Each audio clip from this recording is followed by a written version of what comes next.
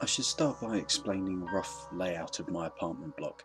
The building is a big square with a large yard in the middle that's maybe 20 metres across, with a kids' play area, some grass, tables and chairs set up for the rare nice days we have here. My kitchen is 4 floors up and looks out over the yard and into the windows of the apartments on the other side. Not that I'm a peeping Tom or anything, but a lot of people don't tend to close their curtains at night for some reason, and when I go into my kitchen it's easy to see what the adjacent neighbours are doing for dinner. Last week it was around 7 PM and was dark outside. I was in the kitchen getting a drink from the fridge and I happened to look across the yard into one of the windows. There was a couple sitting at the table eating dinner. I don't know the couple personally, I've never spoken to him. What I did notice though was there was a man standing in the corner of the kitchen, perfectly still, just watching the meat. I thought it was a bit strange. I would personally find it off-putting if I was eating and somebody was standing watching me. Something about him just seemed off.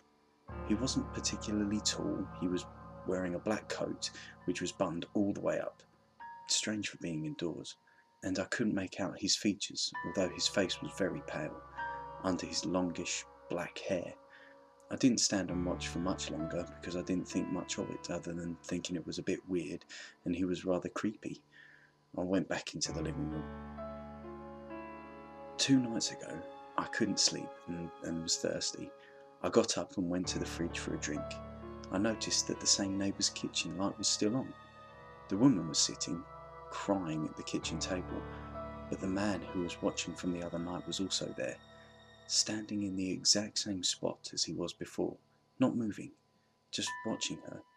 She got up to get a glass of water and was right next to him, but again she didn't acknowledge his presence. It was as though he wasn't there. There was something not quite right about him or the situation, so I decided to turn my kitchen light off, grab my binoculars. I know how it sounds, but I really needed to see his face and try to get a closer look at him. I crouched down on the floor and looked through the binoculars. It would have been almost impossible for me to be noticed. She was back sitting at the table, sipping her water. I moved to look at him. He had the same black coat on, still buttoned to the top. It was almost theatrical looking. It buttoned right to the top, with cuffs on the sleeves, and pretty much reached the floor. His features were indistinguishable, his hair was covering most of his face. It looked like it hadn't been washed in weeks. What scared me though was when I saw his hands. His fingers were long, bony white, with hideous rotten nails that surely nobody would find acceptable in this day and age. I wondered who the hell this guy was and why he was just standing, looking at her. I noticed his hand moving up towards his face. When I moved my binoculars back upwards, he was looking directly at me, with his hideous finger on his lips, making a shh gesture.